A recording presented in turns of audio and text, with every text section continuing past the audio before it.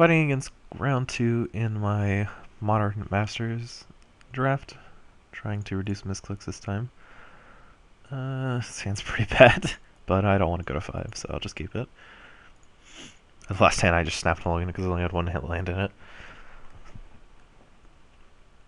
Honestly, this hand may be worse than the last one, but it's got 4 lands in it, so I'm just going to keep it. Not having a Vivid Land sucks, because I have 2 Sentinelists in my deck, and they're both white, and they're my main creature output, I guess, other than Reach of Branches, which I kind of want to conserve these forests for, so it's kind of a weird dilemma.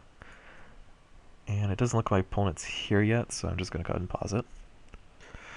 So it's about been 10 minutes. Looks like my opponent's not coming back.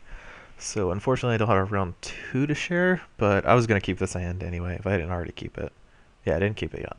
So I was going to keep this hand and then probably lose to an aggressive draw and then go to game 2 and, gone from there.